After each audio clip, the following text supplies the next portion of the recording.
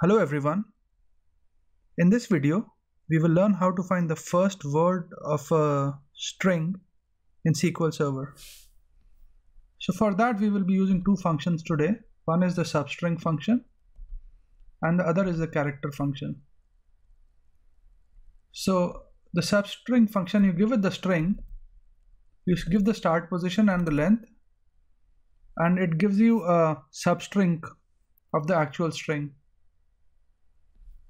And the CharIndex tells us when a particular instance of a character occurs.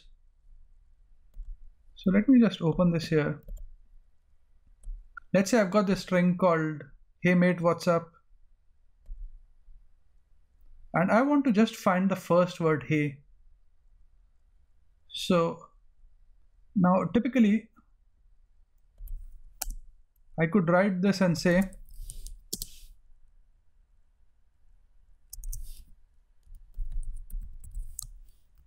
from the first instance, let's just go. So we will give this expression and then first to 3, because I know that hey is from first to 3. So but we may not always have this fixed length word, so we cannot give 3. So we have to find where the first space occurs. So for that we use the CharIndex.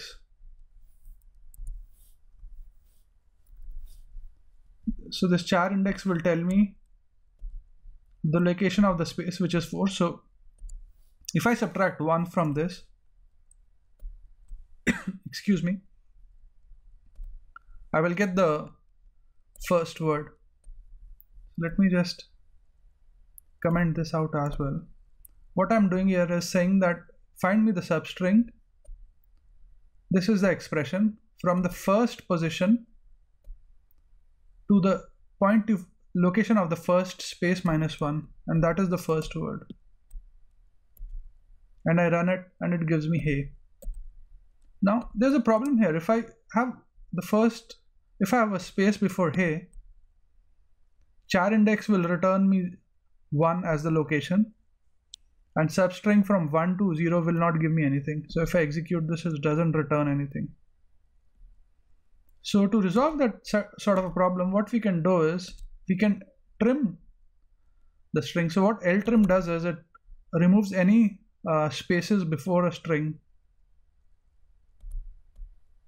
So what I've done is I've just said I've used the same thing. So this is the same string.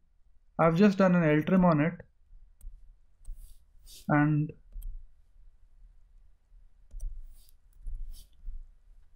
then I've used the same syntax.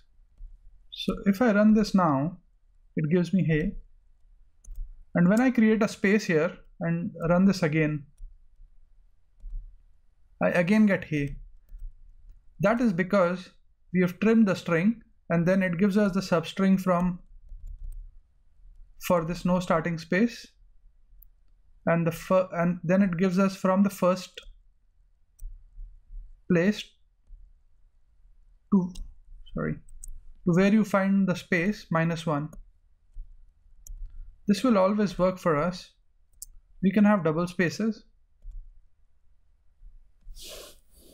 So this is the syntax to find the first word of any given sentence.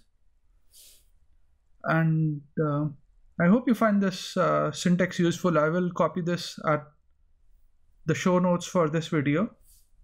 And thanks for watching this video.